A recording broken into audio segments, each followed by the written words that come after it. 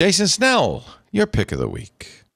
My pick of the week. So a while ago, I got a cheapish e-ink screen and a Raspberry Pi, and I had this project where I wrote a Python script that generates an image that burns onto the e-ink screen, and I made a little calendar. It was a fun project, but I would tell people about it, and they're like, nobody else is gonna do that, right? Like, it's not a product. This is a product version of that, and it's still nerdy, but it's much less nerdy, and therefore our audience might be interested in it. It's called Terminal.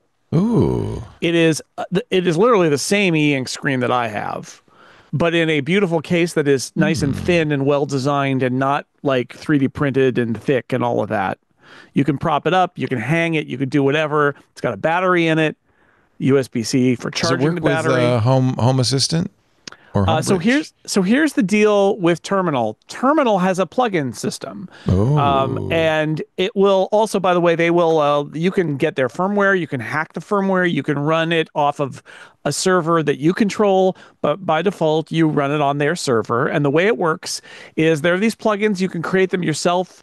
You can create as many of them as you want. You can query web sources. You can set the formatting. It's basically using an HTML templating language on the server for these plugins.